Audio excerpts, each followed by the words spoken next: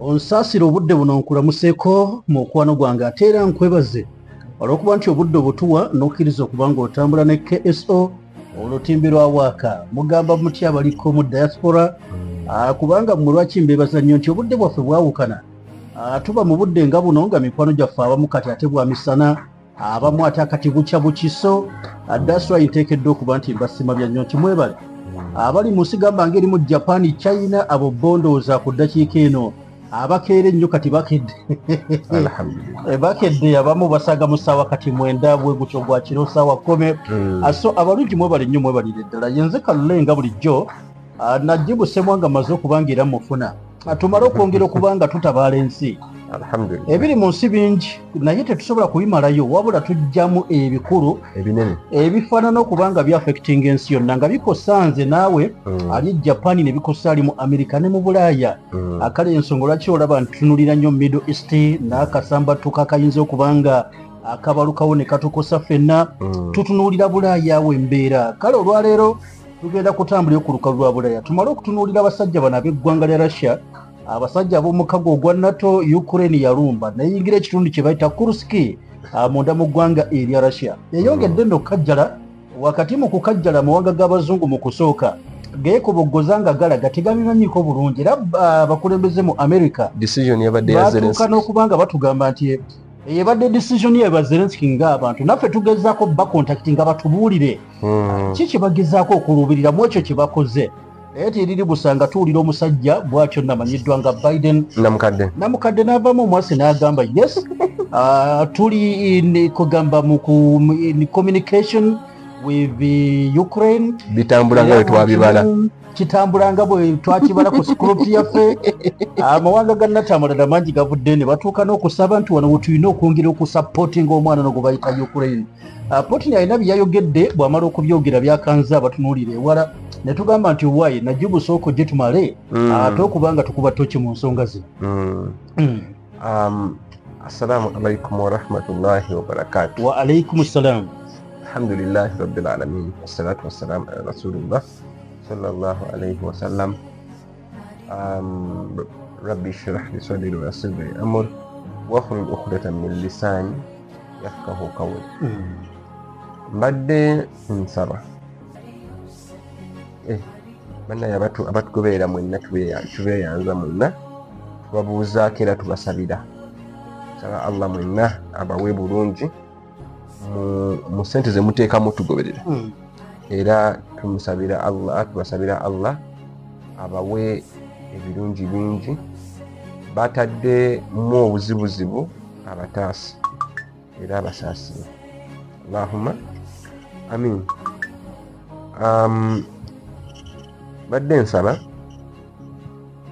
tusome message ya Putin eno yeba esooka wetumala ogisoma naneggwire eddala lyetugenda okusoma ng'era ali ku nsonga y'emu kale katusooke ya Putin ndowooza oluvannyuma lw'embeera eyabaddewo abasajja ne balumba mu ggwanga lya Russia kati zikambisome nga webiri gwogenda kubiteeka mu lulimi olwaffe Dear compatriots, we are left with no choice. Bannange bannansi bange oba bannange bannange tetulekeddwa kyakusalawo. The Kiev regime and their NATO masters have decided to take our country by terror. Abakulembeze ba Kiev oba aba Ukraine ne bakama baabo aba NATO basazeewo okukola obutujju ku nsi yaffe. They are penetrating our territories, bayingidde mu bitundu byaffe, killing our citizens, batta bannansi baffe, committing atrocities, bakola ebitagambika mu nsi yaffe, and they think that there will be no response for this. Balowooza bajja kutambula ngera bulijjo nga tetukoze eki tetubaanukudde. We have been patient for a long time, badde bagumiikiriza ebbanga ddene, hoping that the situation will normalize. nga tulowooza nti munnange abantu baneekuba mu kifuba ebintu nebidda mu nteeko. But Kiev and its NATO masters have decided to escalate the conflict to the maximum. Naye abaana b'e Kiev abo n'abo bakama baabo aba NATO basazeewo okugaziya olutalo luno to the maximum, like what the maximum bakinyonyola batya. We will answer them. Tugenda baddamu. Our enemies will be destroyed. Abalabe baffe tugenda kubanyiga. Unfortunately, we have no other choice. Ebyembi tetulina kyakusalawo kirala. Nassaako omukono nti President Putin. Nassaako omukono President Vladimir Putin. Ati akangakaangani. Oseka. Owe. Akangakaangani. Kakati nkugambye akugambye nti bayingiridde ki? Bayingiridde amatwale gaffe aga Russia. Kati njagala tusooke tutegere extent ki kwe bayingiridde amatwale, because omuntu ayinza okugamba nti okulumba obulumbi Kurski gwe nga walumba n'olumbe Kalisoni n'omutwala, Zaporizhia n'omutwala, Kurski n'omutwala, Luhansk n'omutwala. Kati oli ku Kharkiv. Katulumbyeko obulumbi Kurski okaabira ki? This explosion, which is from a week or two ago during an attack on an airfield in Russia by NATO, the mushroom is a clear indication that it is a tactical nuke, most likely fired by the new F-16 fighter jets that have arrived in Ukraine, which are capable of carrying such nukes and are operated by NATO personnel. I'll say it again. The mushroom is a clear indicator that it's a nuclear explosion. Why Putin is silent, I don't know. But the world is not aware of the situation it is currently in. Tutambule sebo tunyonyole. Taputa. Wano waliwo ka video akatambula. Era kimanyi tujja kabateerako kuno. Ka video kano kalaga obulumbaganyi ku kisaawe mu Russia, naye ng'obulumbaganyi bukoze mushroom cloud. Mushroom cloud it's a characteristic of a nuclear attack, of a tactical nuclear attack. Naye amawulire gano tegakola ki? Tegatambula. Ne Russia yagakola ki? Yagasirikira bwetyo. Yagasirikira. Kyekino kyagambe, we don't know why Putin is silent. Kyasirika ku kino ekyamutuuseeko. Kakati buli w'osindika ennyindo, buli w'okunywa ennyindo ogireeta omuki? Omusaayi. Kapa w'ogigoba n'ogifunza ezimba okwetaasa. Okiwulira? Kakati bino ebigenda mu maaso kasooke mbabuulira amazima. Nabe nagamba ndoza nakubira essimu oba yali simu ng'ensonga za gundi tezinaba kukyaka nnyo zino eza Palestine nga tezinaba kulinnya. Naye nkugamba nti ekigenda mu maaso mu Ukraine nga tukyalina olutalo ki lumu, negamba nti ekigenda mu maaso mu Ukraine ye World War. Ojjukira ekyo nakikugamba? Kijjukira bulungi. Naye that was before nga ne Russia ekyakiyita special military operation. Wabula nze ku kulaba kwange n'analysis gye nali nkoze in the beginning nalaba nga it is a launch of the World War. Nga World War ezitambula nti etandika n'amawanga meka? Gasobola okubeera abiri. Ne gagenda nga egaziwa buki? Bugazi mpola mpola. Wenjogerera wano nga wa present ze n'otugamba nti abazungu oba aba NATO amagye gaabwe gali ku Ruski. Yes. Si kyekyo? N'obujulizi tubukola ki? Weebuli. Ne ku sayidi ya Russia nina wano ka video akalaga nga Abachina bali muki? Nga nabo bali nabo nga basonze eddembere bali mu lutabaalo. Ka video tukalina kamalo kekenenya malo kuloba tekali mu mirobo ligirya tubere nga tukabateera kuteereddeko manya nti kalimu ebirumira. Ne ka video tukakola ki? Kalina nga nabo baliwa?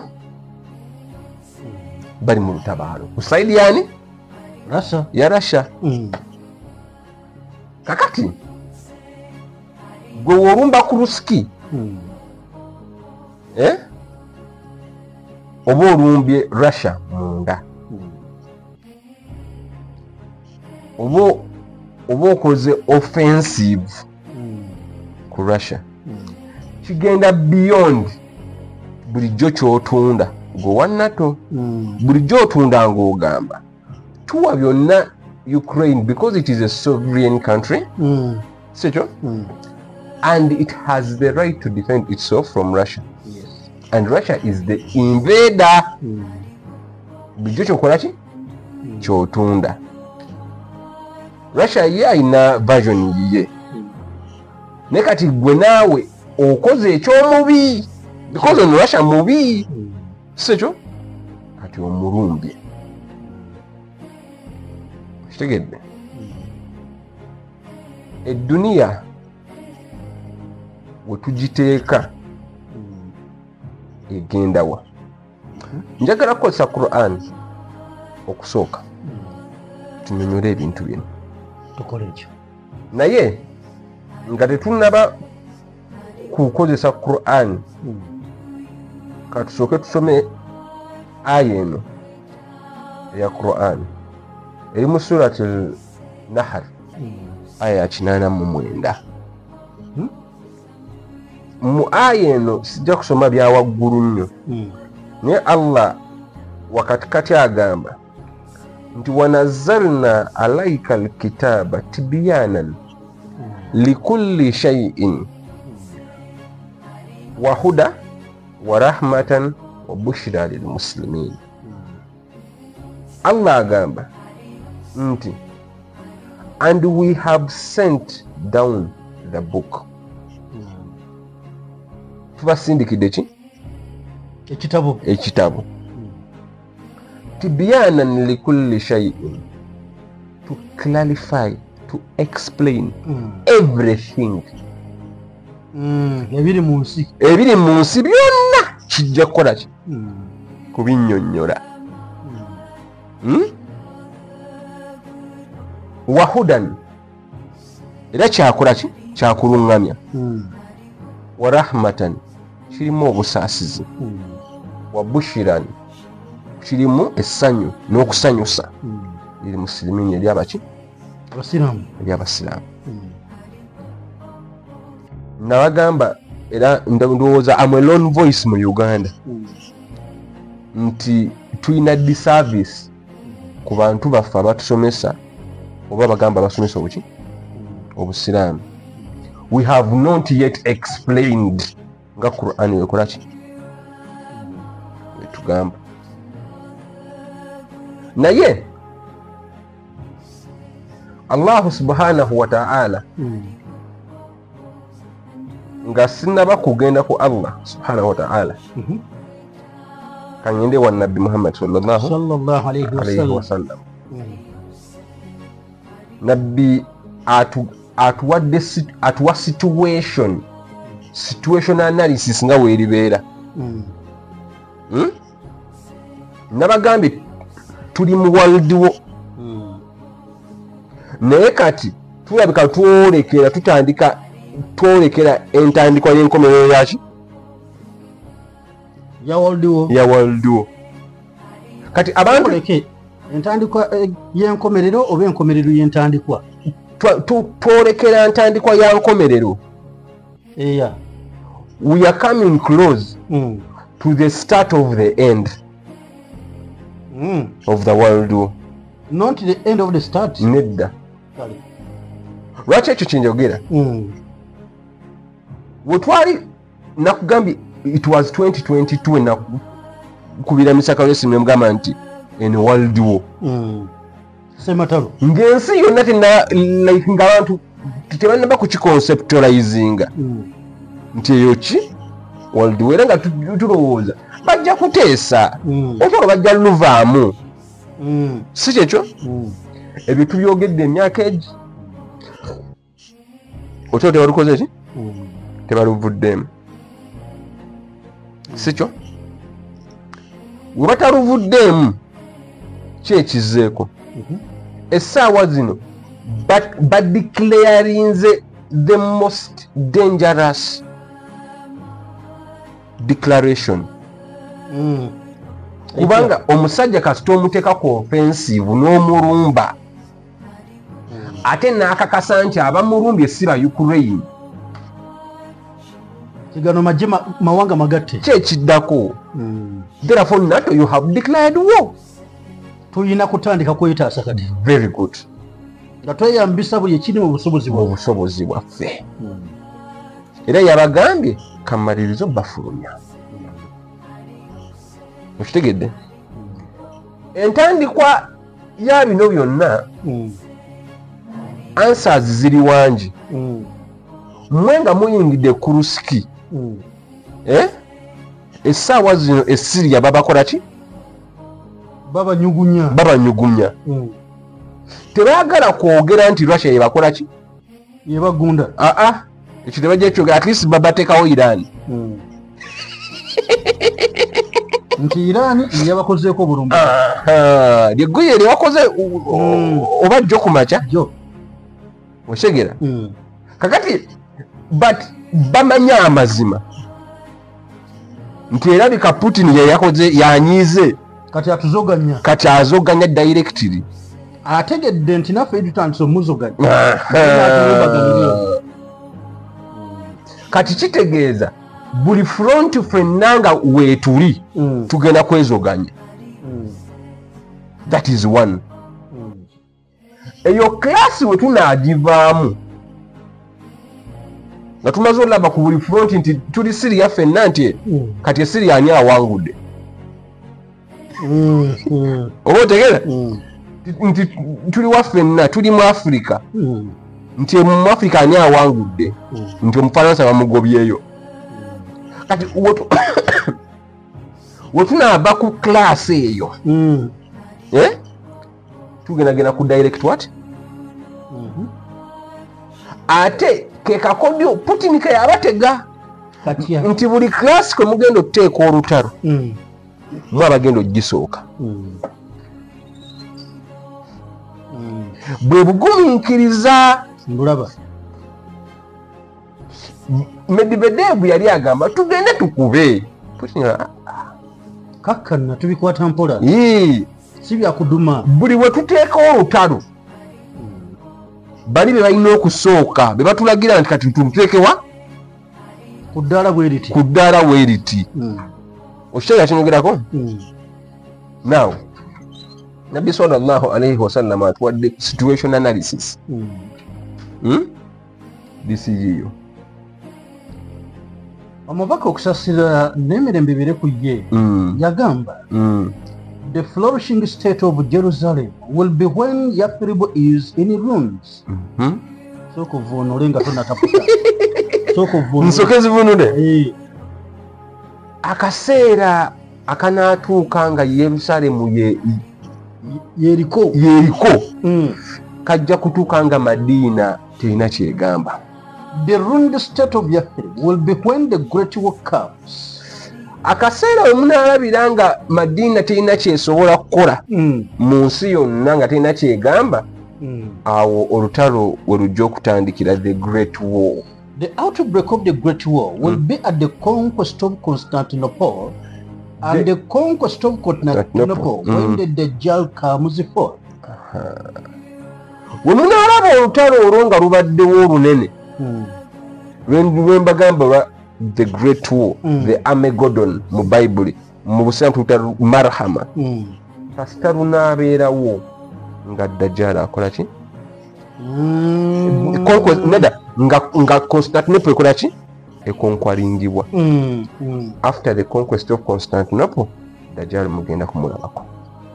The prophet struck his thigh okale awo ne bwetugira nera nawo kakolinga Nabi sallallahu alaihi wasallam yakona awasi struck his thigh or his shoulder of his hand nagamba mbakakasa and he said bino byenjogera mazima this is as true as you are here or as you are sitting. Bino byenjogera mazima nga ffe wetutudde waki wano yatuuka n'okubalaza bino byembagamba kuba ekyo kikolebwa nnyo omuntu akkaati ensonga tuddeyo tutaputemu katono. Translation ekoze ki? Tugende ku interpretation. Akugambye nti akaseera we munaalaba nga Yeruzaalemu efuuse Yeruzaalemu. Babuulire Yeruzaalemu tutegeezaani. Yeruzaalemu Palestine. Waliwo yaŋŋaanyo ogiyita Isirayiri. Yangambye mu puroguramu zammwe mulekerawo n'obayita Isirayiri. Si waabwe. Mutuufu mu context mwakireetera. Mu context naye ate mu context mwe twagala omuntu waffe agoberera ensonga tujja mmubuza. Kale. Yeruzaalemu ye Isirayiri.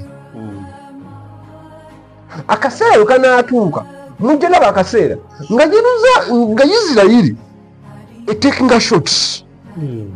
Nabbi teyagambako nti zijja ba positive oba negative.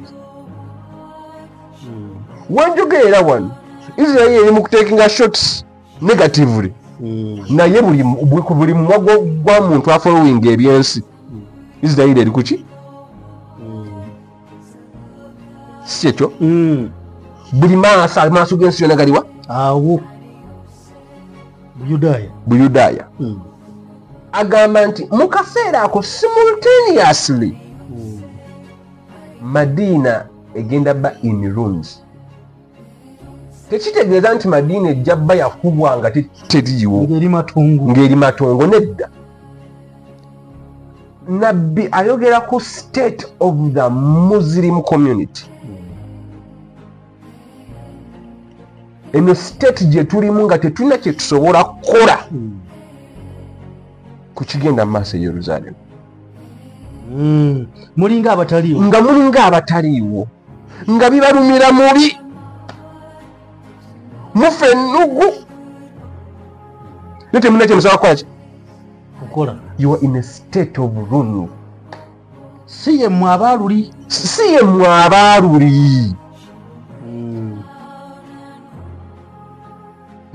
Abaaluli baaboggolanga ne bakola.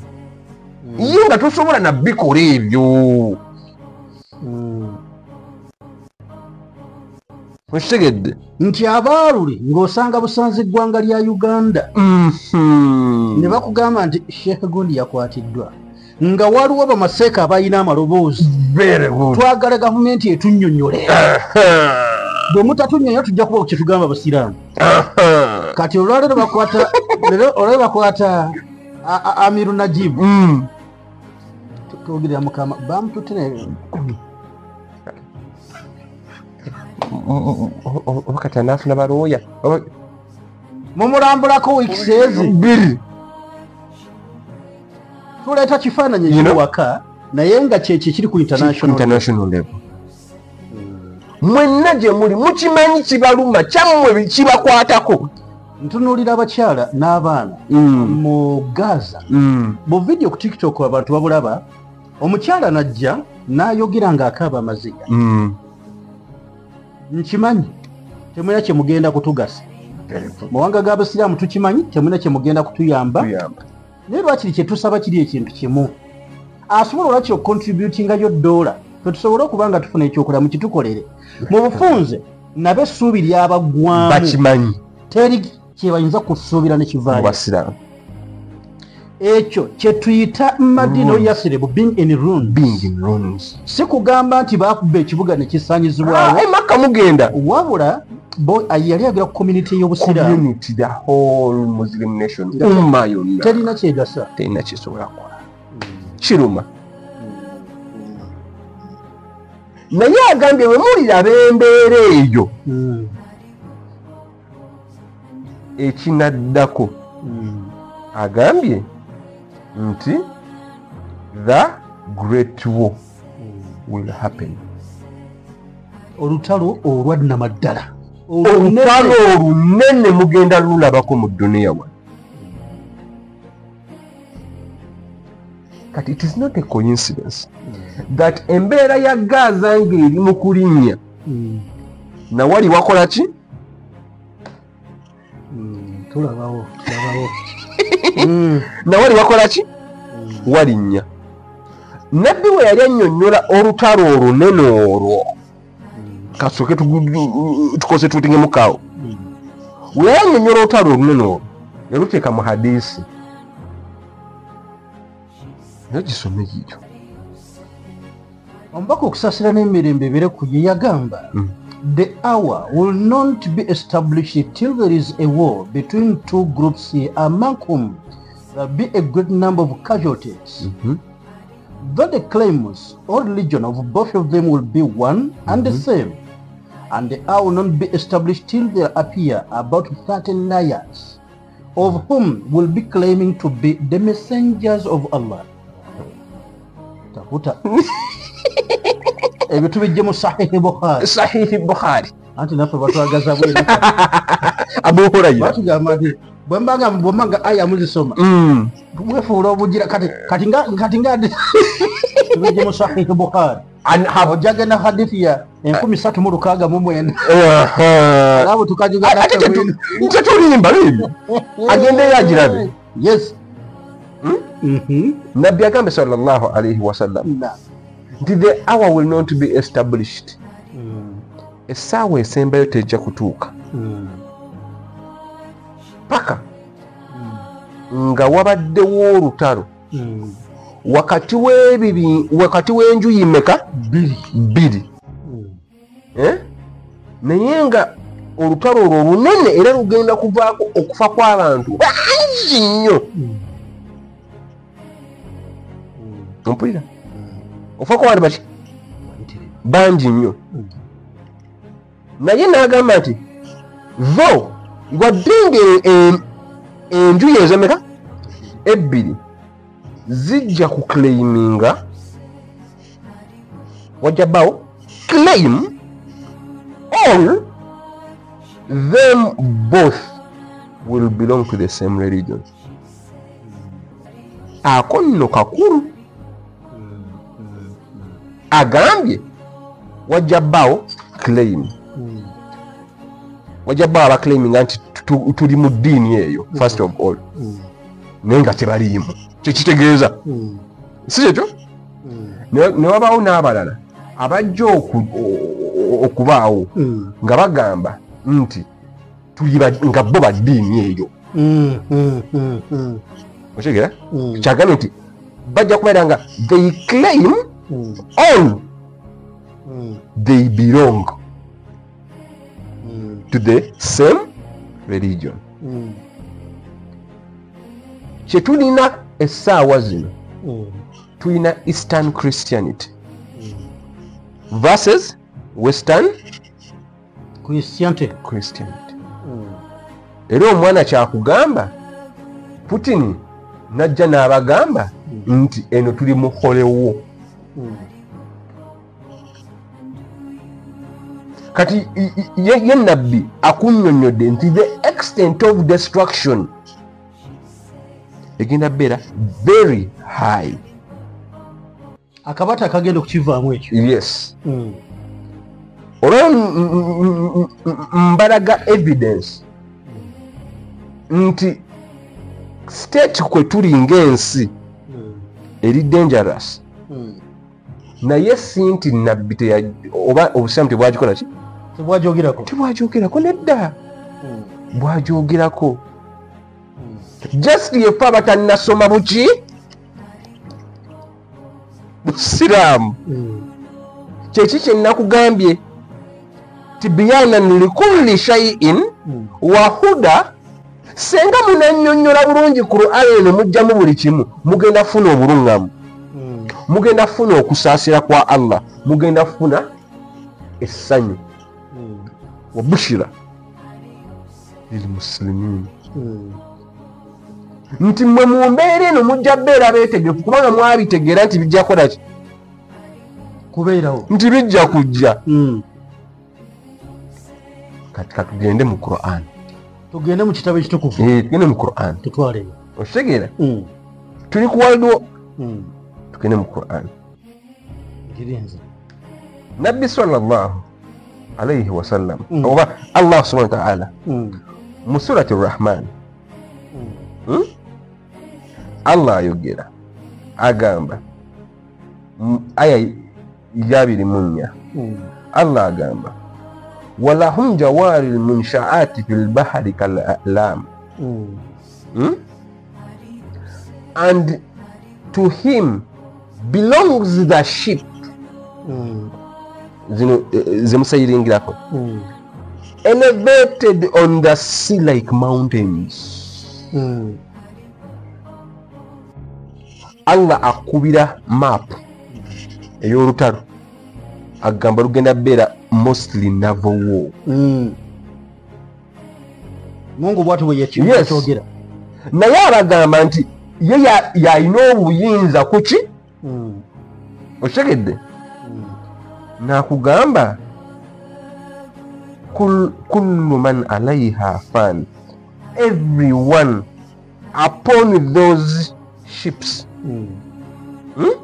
will perish buli yenna anazibeerako buli yenna anabeera kuki ku meeri ezo ajja kukubwa ajja kuperishinga. He's describing the war, how great it will be.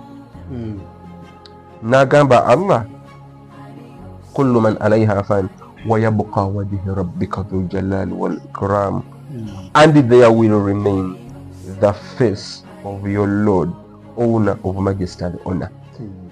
Allah wakugamba nti there will remain the face of your Lord, honor and majesty and honor. In this context, in this context, Allah akugamba nti abo abatya Mungu abateeka ekitiibwa kya Mungu kuki waggulu bagenda kuwangula abo abamujooga. Therefore si bonna nti bajja kuperishinga, wagenda bbaawo abasigalawo, naye abateeka ekitiibwa kya Mungu muki abakiwanika ekitiibwa kya Mungu be bagenda osigalawo. Kati tubanoonye, simanyi oba abasigazi bateeka ekitiibwa kya Mungu mu wangi ekyo kiramulwa buli omu notakigenda ki wala ntegedde atayisi atumanyi gye biri n'okubagatta gitubagatta ate kino tubagatte okitegedde. Kakati nkugattidde hadith ne aya zino strategically kukulaga nti kyetugendamu it is a dangerous introduction, naye abaki introducinze mbakakasa be bagenda okifiiramu. Abaki introducinze be bagenda okikola ki okifiiramu. Twabagamba dda nti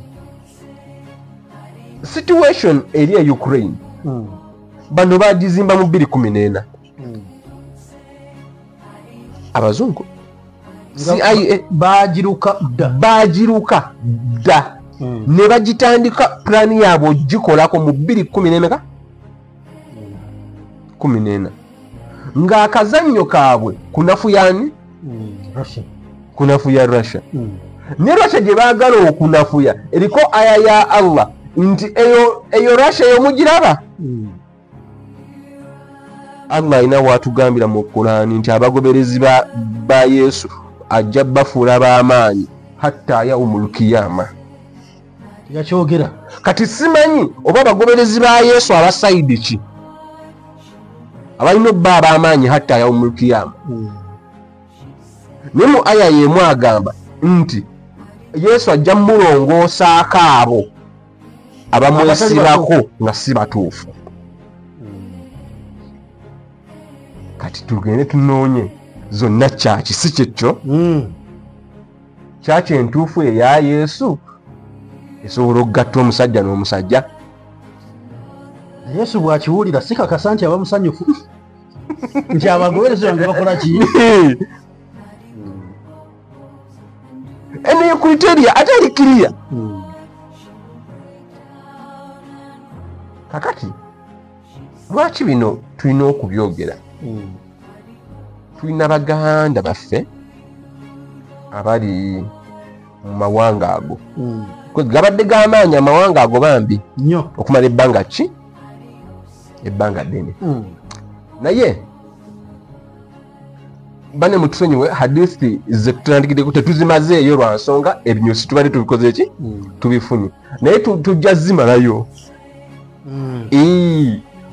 Tutusobola nofuna yatugamba nti ngenda sasula programu mutusomesa hadisi eyo in particular eggweyo tetulina buzibu. Tulina obuzibu taata naye ffe kye tubadde twagalamu tubadde tukoze ki tubadde tukifunye. Anyway naye tulina baganda baffe abali mawanga ago America. Olina mukwano gwo Pontale ali mu America mutuuze si ekyo kabisa. Tulina Shabaranks aliwa oyali London. Na mukwano gwange mukama wange Haji Nsu aliwa nawe London gyali. Kakati baganda baffe abo bafunye okusaasira. Okusaasira kutya? Mungu yabasaasidde.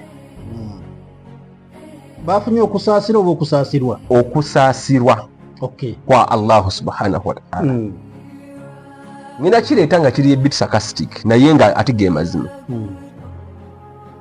Kye mwalabye ekyabadde e London ekyaba Farite okwekalakaasa nga balumba abasiraamu balumba ki n'abagwira. Allah subhanahu wa ta'ala atugamba mu Qur'ani aya fenna tuzisoma buli kaseera nti inna ma'al usri yusra fa inna ma'al usri yusra inna ma'al usri yusra.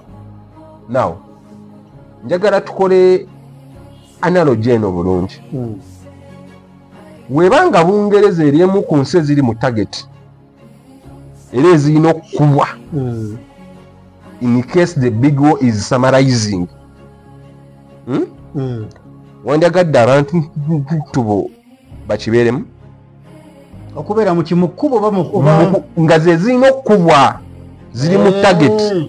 Anti kisinziira bali luddawa mba basabira nti bwabeera banakuba bakuba batali wange bakuba batali baffe. Kati ye Mungu kyakola ng'abaleetereza hama ng'abaleetera abakayanira ensi yaabwe. Okitegeera abakayanira ki ensi yaabwe ng'abaleeta ng'atandika mu bagobayo. Bali nga batandika obbagoba tetubagala wano mugende zeere. Kati oba mugezi gwe Haji Nsu ogamba wayi kanzire Uganda wano si waffe bano abangu ngoba bali waabwe abakayanira ewaabwe kansoke mbaleke zibampita kajjobu naku kemanya kanzuluke Kampala nange gye nnina obuyinza obukayana. Okitegeera kati obeera wakatuuka wano nga tuwemuyayi tasumulula retaliation. Yesasuza anti mwamulumbidde ku lusiki sirani banumbi naye kambalage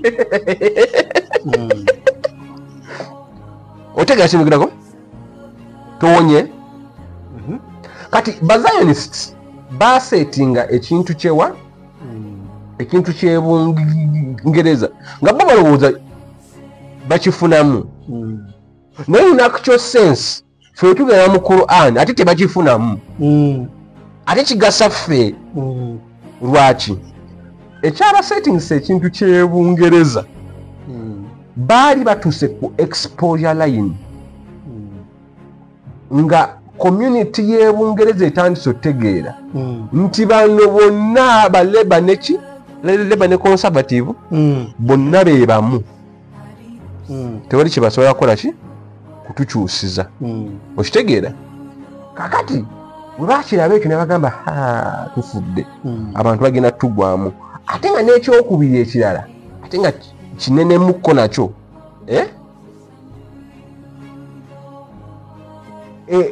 okwekalakaasa okuli pro-Palestine kwali kunene nnyo Obungereza abantu nga bagezaako okukwatibwa ennaku omufiriso twebeereremukko nammwe abantu bavanga tuli wanene tuswala kwali kunene ki nnyo era kwa attractinga nnyo ki kati bazionist ne balaba nga baswala nnyo mu Bungereza kati nga balina okukyusa narrative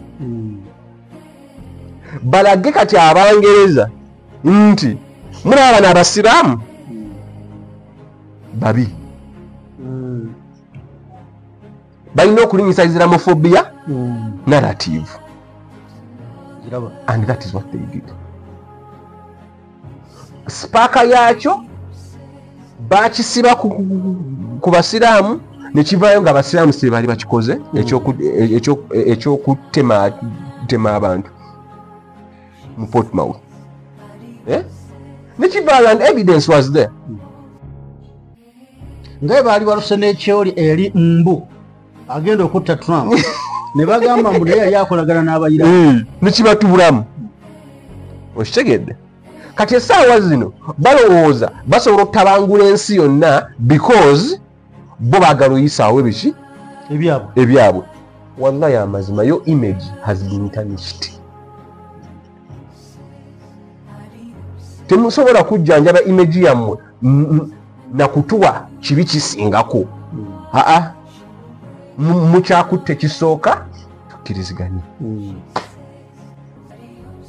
badde nsaba olwaleero then bwe tunaba tuzzemu okukwatagana ku nsonga ze zimu eyo inshallah takala tujja gezaako okutunuulira akabaate kano senga Mukama Katonda aba tatuusaasidde Putin n'ateeka mu nkola kye yasuubiza kitegeeza ki eri Bulaaya very good era kiyinza kubanga kivaamu kyeri ensi yonna kubanga kasookedde otandika mu Ukraine abasajja bonna message abaddenga ku mimwa we need to avoid escalation.